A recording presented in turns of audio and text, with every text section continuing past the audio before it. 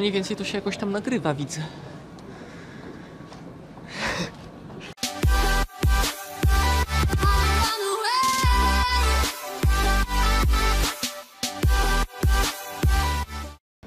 Siema wszystkim, dzień dobry.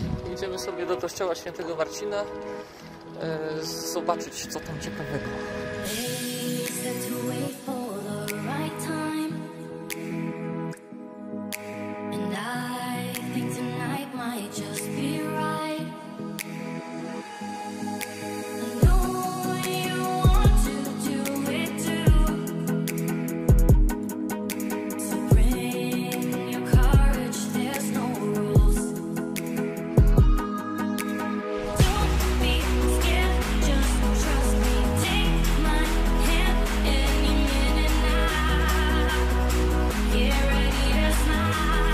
Jesteśmy teraz w centrum Birmingham. W XIII wieku była to mała miejscowość zarządzana przez rodzinę de Birmingham. W tym miejscu, gdzie ja teraz jestem, było targowisko.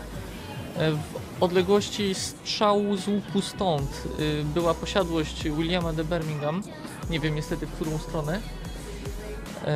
Natomiast tam, gdzie teraz za mną widzicie kościół, był przypuszczalnie, może to było sanktuarium, może jakieś inne miejsce kultu, czy kaplica, gdzie William de Birmingham i jego żona i rodzina przychodzili się modlić.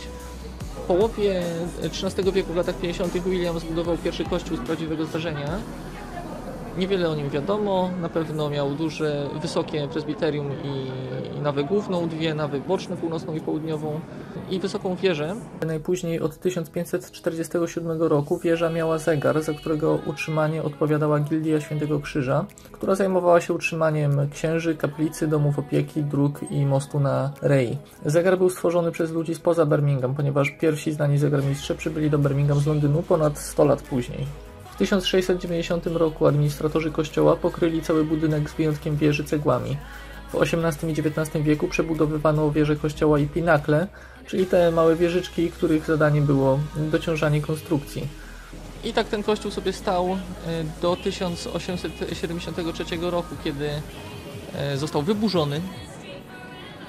Ze starego kościoła pozostała tylko wieża i iglica i na miejscu tego kościoła postawiono nowy, właśnie ten, który jest teraz za mną, w konstrukcji Juliusa Alfreda Chatwina.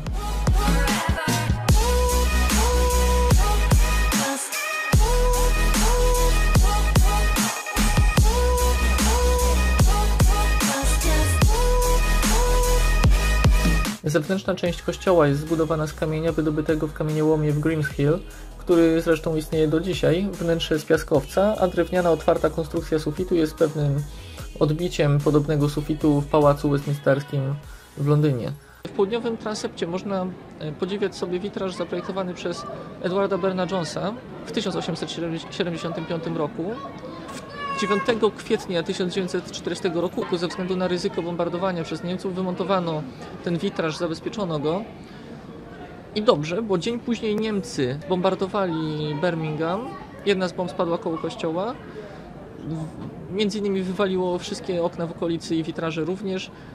Więc niestety te witraże, które można oglądać w kościele, z wyjątkiem witrażu stworzonego przez Edwarda Burna Jonesa, to są kopie z lat 50. i 80. W kościele znajdują się 3 groby, na które warto zwrócić uwagę. Pierwszy z nich to jest grób Williama de Birmingham i ta rzeźba, która jest na grobie, jest z 1325 roku, co sprawia, że jest to najstarszy pomnik w Birmingham. William podobno uczestniczył w 2 krucjatach.